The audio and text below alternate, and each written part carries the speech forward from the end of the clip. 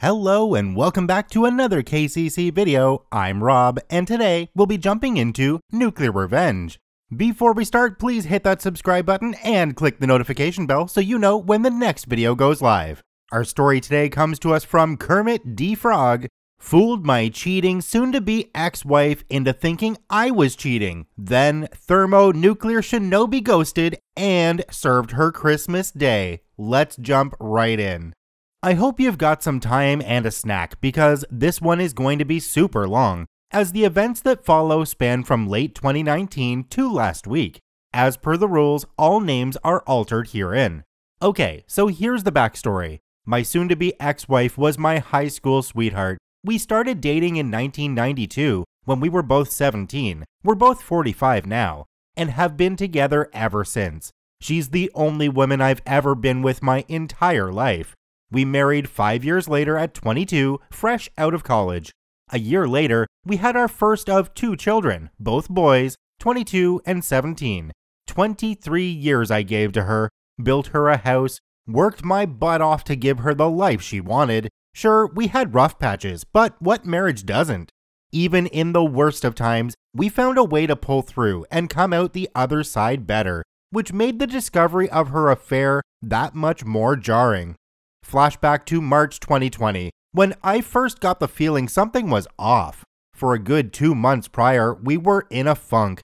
I was on the mend from reconstructive knee surgery, blew out my ACL fall of 2019, but still lacking in movement. At the time, I only had about 55% range of motion on my knee. This took a toll on quite a lot in the house. I was out on workers' comp, as I had been injured on the job, and I was unable to do my usual household duties, so a lot got backed up. My sons would do what they could, but tasks only I was capable of doing had to be put on the back burner, or my wife had to do, which she wasn't pleased with. Things also crawled to a standstill in the bedroom between us. It had already slowed down prior to my injury, but in the state I was in at the time, it completely stopped. During these months, she, we'll call her Sue, was spending more time hanging with coworkers after work. Between November 2019 to March 2020, it was a regular occurrence for her.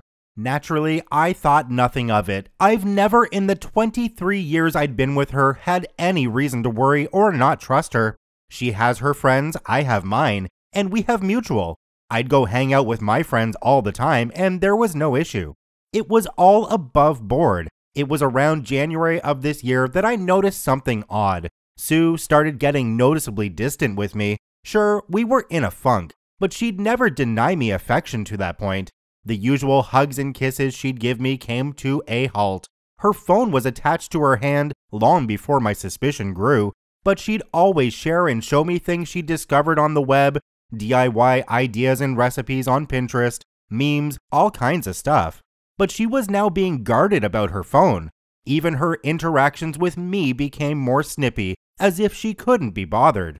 So we're now in March. COVID has arrived and New York City is locked down. Our chosen careers fall under the essential designation, so neither of us have to work from home. I'd just been recently cleared to return to work after 5 months on the shelf, and I was eager to get back after it, as 5 months on my butt rehabbing my knee and not being able to do physical stuff drove me nuts. For context, I enjoy physical activities. I'm an avid martial artist, and I'm typically in the gym 4 days a week on top of all the home projects I did. Within a week or 2 of the lockdown, my soon-to-be ex-wife alerts me that she's going to have to start putting in extra hours. Again, I think nothing of this because of her field. Of course, I was under the assumption it'd be every other day, but no, it was every day, and not just an hour or 2. She'd come home 3 or more hours later and go straight to the shower, spend a little time with me, a little time with our 17-year-old, 22-year-old lives with his girlfriend across town, and then go to bed. As I'm able to support myself on my knee better, we started getting intimate again, but as you'd probably guess, she wasn't mentally or emotionally present for it, which I noticed quickly. So by April, the pictures started getting clearer to me. All the signs were pointing to the idea that she was having an affair. That's when I decided I needed to find answers. So I scoured the internet on things I should be looking for, signs of infidelity in one's partner, and sure enough, she was pretty much ticking all of the boxes on such behavior. So then my search inquiry advanced to how I find proof. I started with her social media, looking at her Facebook entries from months prior. It's pretty much the usual: pics of us and our sons, pics with her and her friends, and more than a few pics of her nights out with coworkers. In these pics, it's a mixed bag of her closest friends from work and a couple folk I've never met from her work. But I see one recurring thing in a number of these pics: one guy. In every picture he's in, he's rather uncomfortably close to her. His arm is around her shoulder or his hand on her lower back. Way too close for a guy I've never personally met. Needless to say, that put a sour taste in my mouth. But that wasn't the worst of it. No, no, no. The worst was the fact that apparently this dude is a friend of hers on Facebook and follows her on Instagram. So I go to look up his Facebook account, and wouldn't you know it, I'm blocked. Why the hell am I blocked from seeing this guy's Facebook account, but he's friends with her on Facebook? Yep, now I'm in Batman detective mode. At this point, I wasn't even trying to deny it. I knew she was cheating on me with this guy. My mission was to find out for how long. And over the course of April and May, that's what I did. Oh, I never had any clue the depth of info you could secure from phone, text, and email records up until then. We have a family plan cell phone package, and I was able to pull up quite a bit of data.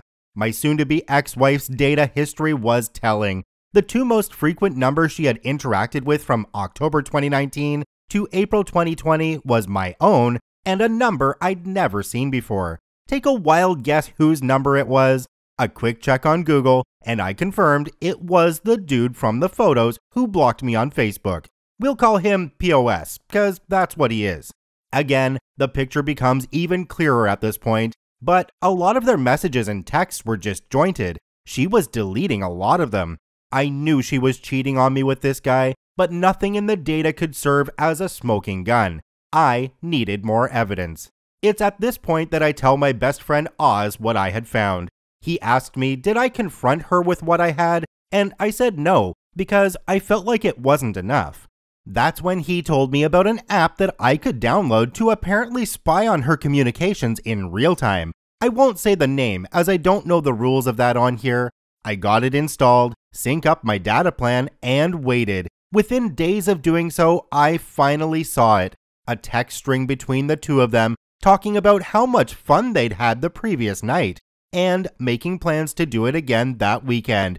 Boom, gut punch. To say I was completely devastated was an understatement.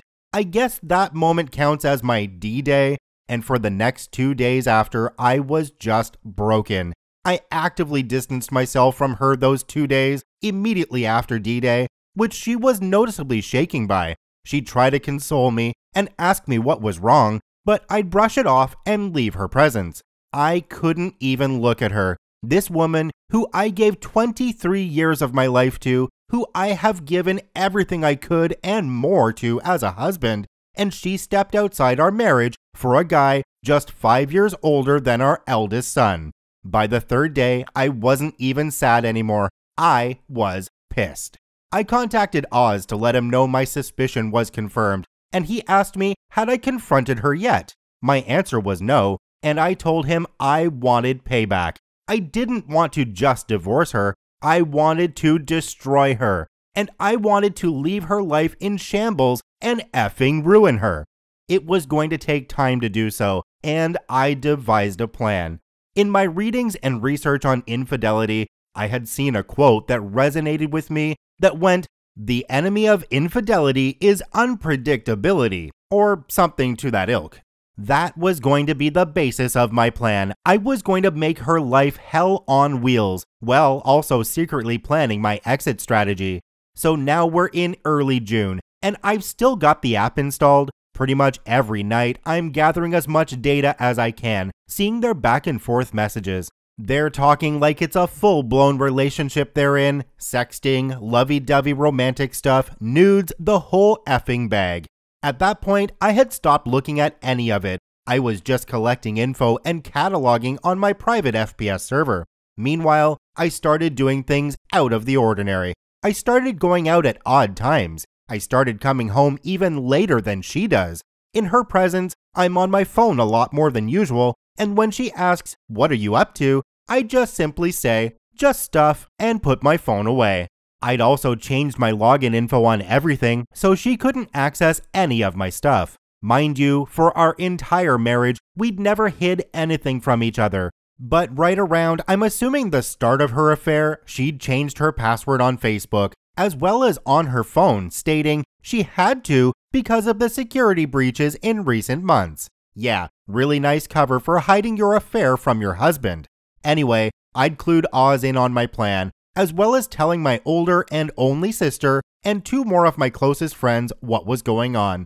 These are people I trust with my life, and I swore them to secrecy. For context, Oz and I have been friends since we were kids. The other of our friends, Joey and Nina, we've known since high school. Make note of Nina, she comes into play down the road.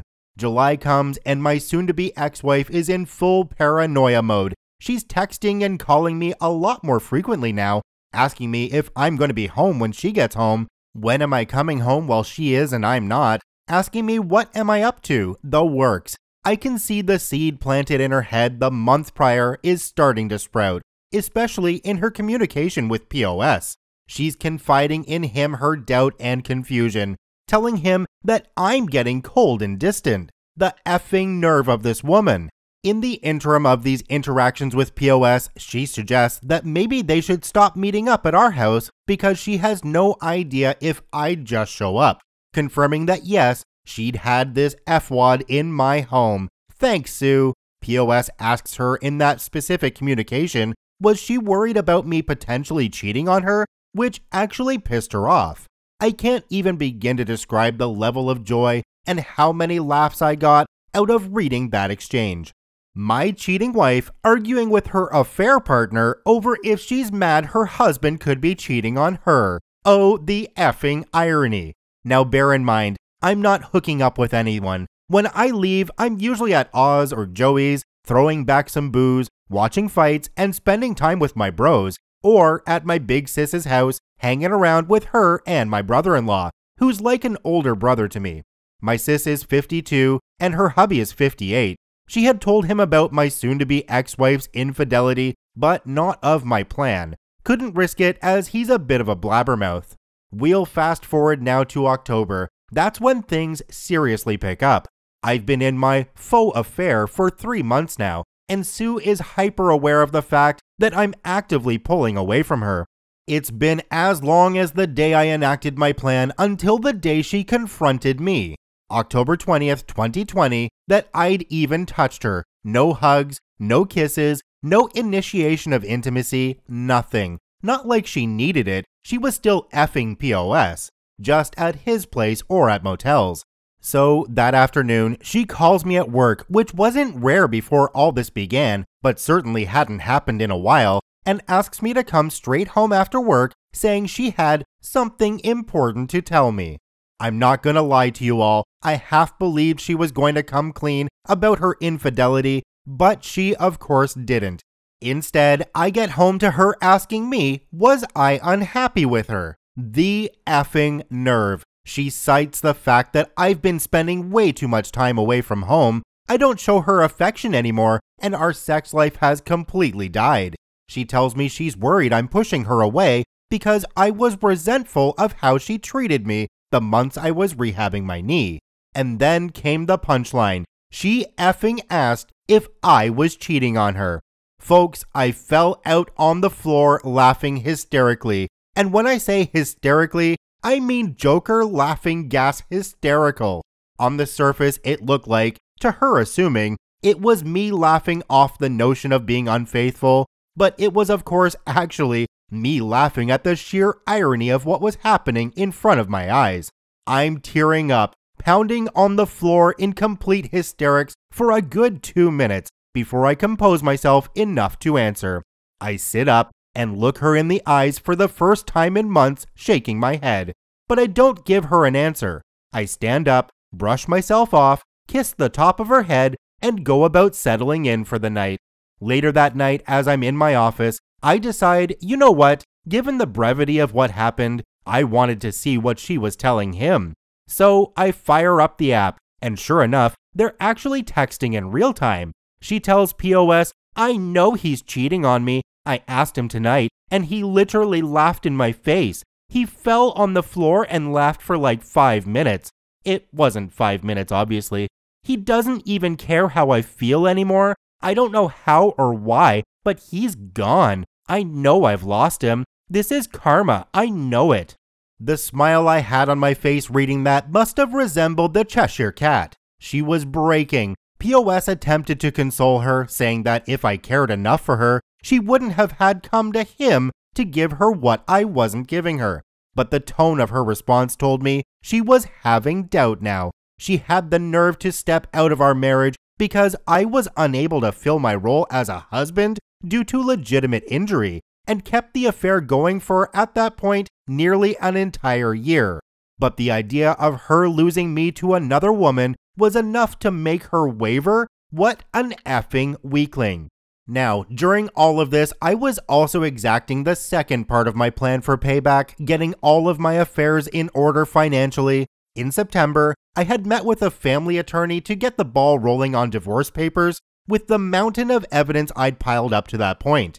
New York is an at-fault state as far as divorce, and the overwhelming amount of proof I'd gathered displaying Sue's infidelity pretty much solidified I could nail her to the effing wall in a divorce case.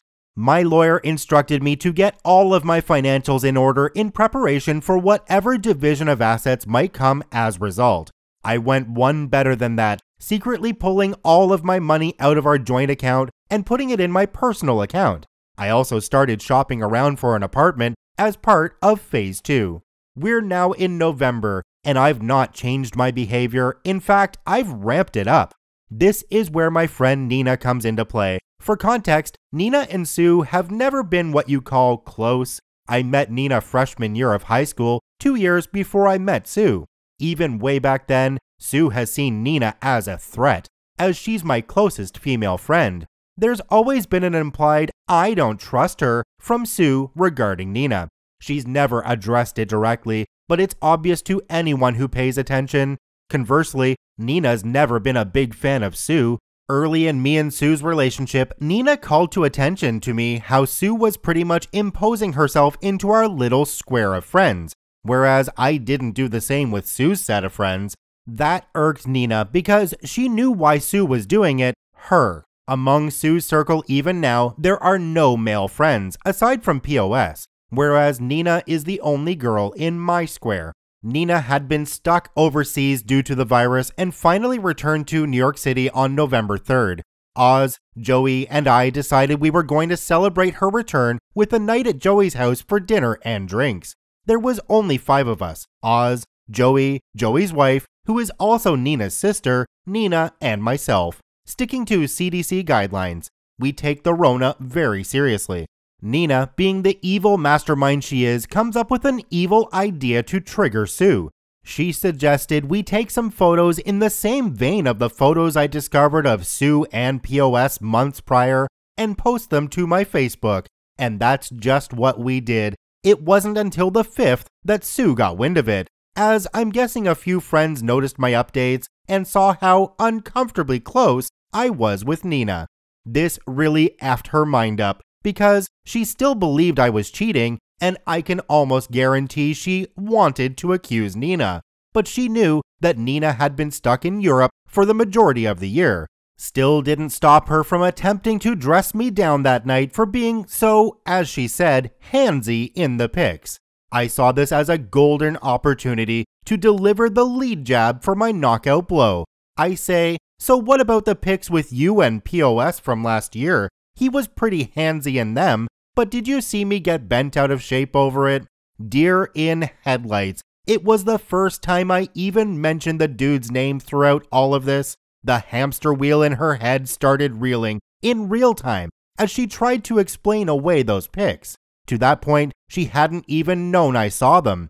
That's how little I use Facebook. When I actually do post something, it's like an event to people, which is why the pics with Nina specifically got so much traction among our circles. And explain away she did, he's that way with everyone, he's just a really friendly guy. I can see how it looks, but there's nothing there. I'm sorry if those pics hurt you, I'll delete them. No, the pics aren't what hurt me. The year you've been effing the dude whilst lying to me that you're working extra hours and hanging with friends is what hurt me. But vengeance, as Lieutenant Commander Worf from Star Trek The Next Generation so famously said, is a dish best served cold. From that night, Sue was being extra specially clingy and attentive to me, like annoyingly so. She's trying to initiate affection and intimacy with me, and I'd stonewall her at every chance. All the while, I'm still archiving everything she's saying to POS. Mind you, by this point, I'd long since gone numb. Any desire I might have had to save my marriage was dead. I'd checked out the day I enacted the first phase of my plan. She's confiding in him that I've gotten worse, that she doesn't know what to do, and she feels like I absolutely hate her. I do. Then comes the bombshell. She says she can't see him anymore. The guilt is too much for her, and she feels like karma is suffocating her. She can't risk losing me. She says that she loves POS deeply, but she's still in love with me, and she has to save her marriage before she loses me. No, my dear, you're about 8 months too late for that. POS loses his shit, saying such lovely things as, he doesn't love you the way I love you, and you're making a mistake. You can't just throw me away like this. That text chain would be the last they'd have until about 3 weeks ago.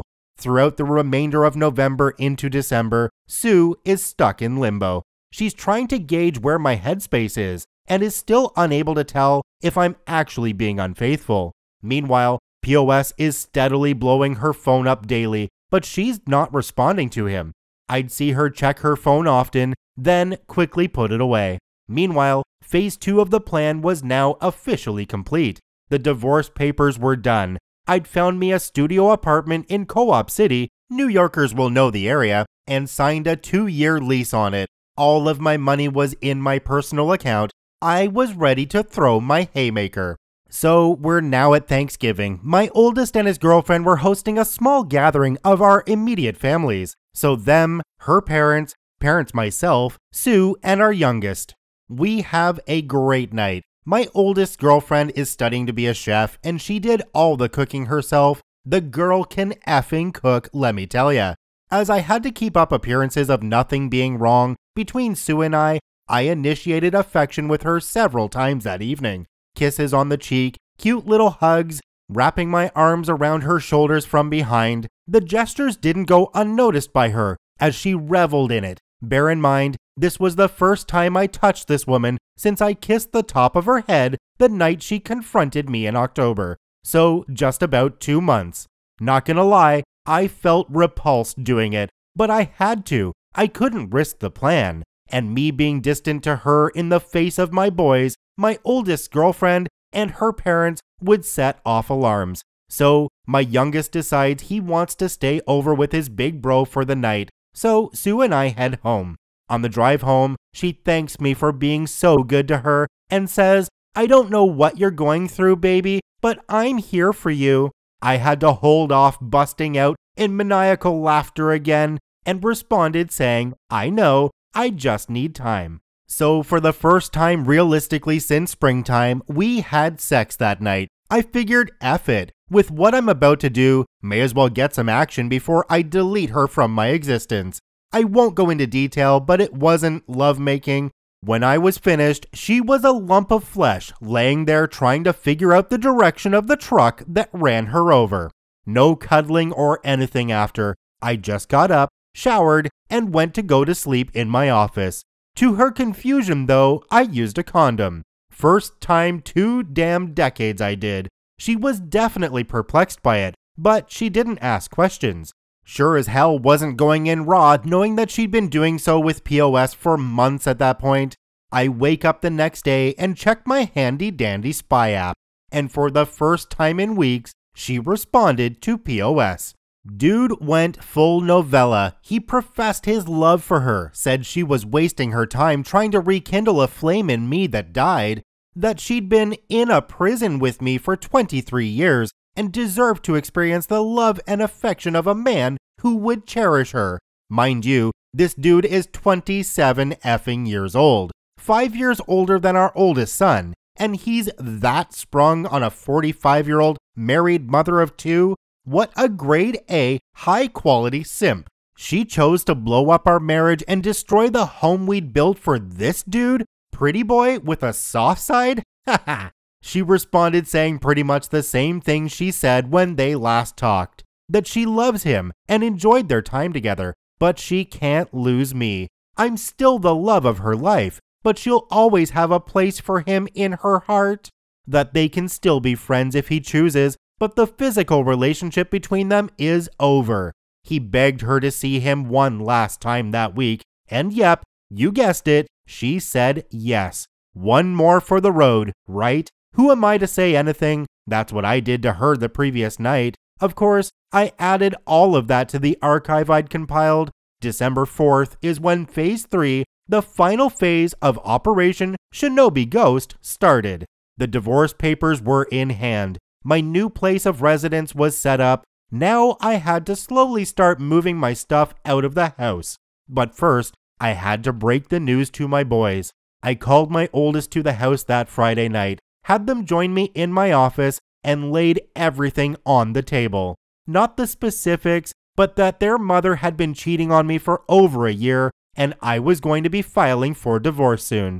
My 17-year-old was especially shaken up by this, because he himself had recently experienced his first taste of infidelity. Yep, his first girlfriend had cheated on him just 4 months prior. Seeing his broken heart a second time at the idea that his own mother was capable of doing this hit him hard. My oldest took it a lot better and suggested taking his brother in to live with him until this blows over, to which I agreed. We packed up some of his stuff and he asked me, was I gonna be okay? I told him, yes son, I'm going to be alright, and so are you. We're going to be alright, I promise. And then they were off. The hardest part was now over, and it was now time to arm the nukes. Over the next few weeks, day by day, Oz would help me get a little of my most sensitive stuff out of the house, gave him a list of all the definite stuff to grab while Sue and I were at work, and left him the spare key. This was all stuff Sue wouldn't notice was missing unless you told her it was gone. I'd also gotten a new phone and phone number and told everyone who needed to know. Oz, Joey, Nina, my boys, Big Sis, and my mother. My new contact info. Meanwhile, I'm keeping up the rouse with Sue and she's none the wiser, trickling bits and pieces of affection to her just to keep her off of the trail, whilst she's still in contact with POS. Not to the extent that they'd been prior, but there's still an emotional thing happening.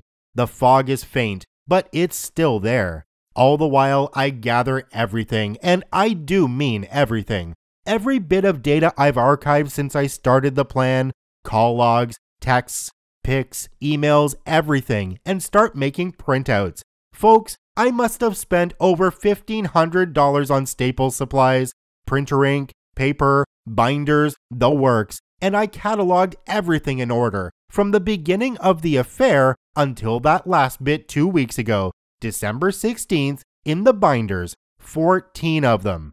I then put each one in a box and gift wrapped each, addressing them to various people. My mother, my father passed 7 years ago, her parents, her 2 sisters, her brother, her HR department. Did I forget to mention POS works for the same company, and there's an express rule against intercompany relationships because of the nature of what she does? Several of her friends, POS and POS's parents, lugged all of those effers to the post office and shipped them all out December 16th.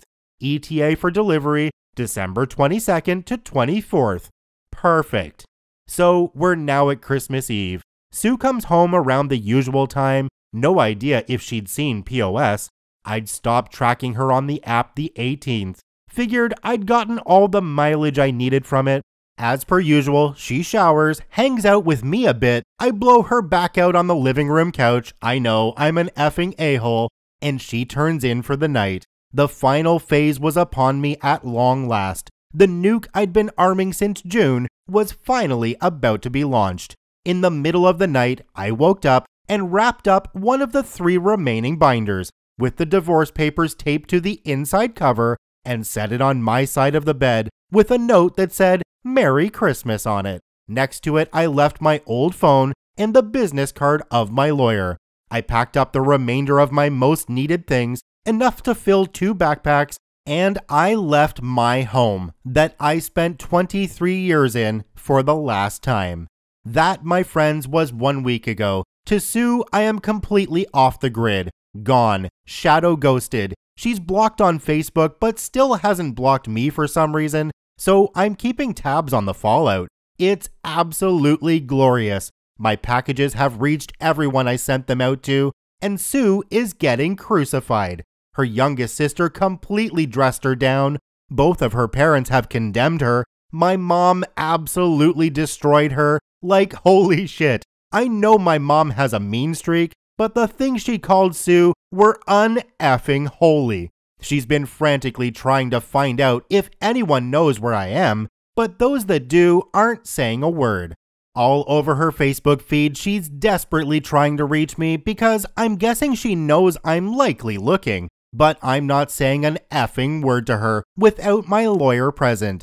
That'll be the next time I share oxygen with her. She's got no way of spinning the narrative to paint me as the bad guy because I've exposed her to everyone who matters to her. And from what a mutual friend who works in the same company as her says, she and POS apparently are being put on administrative leave as of tomorrow. So yeah, chances are she'll be going into 2021 unemployed. As for the final 2 binders, well, one has been turned over to my lawyer as my final bit of evidence for my impending divorce, and the last one I put in my storage unit to be burned in Joey's fire pit when the divorce is final. Do I feel guilty about this? No, not even in the slightest. 23 years I did right by this woman.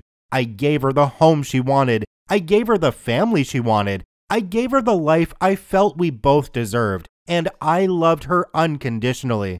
Never have I faltered. Never have I strayed. Never have I even entertained the notion of breaking my vows.